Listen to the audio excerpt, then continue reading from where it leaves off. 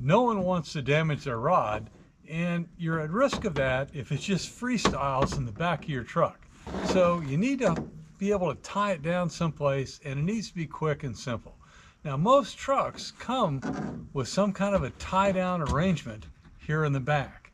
And all we're going to do is take a bungee, run it through your tie down arrangement, and that's going to keep your rod from sliding around. Now, depending on where that is located and the size of your bungee, you may need to put a little bit of a loop on here, and that'll give your bungee a little bit of extra distance depending on how far that is down and where your rods need to go.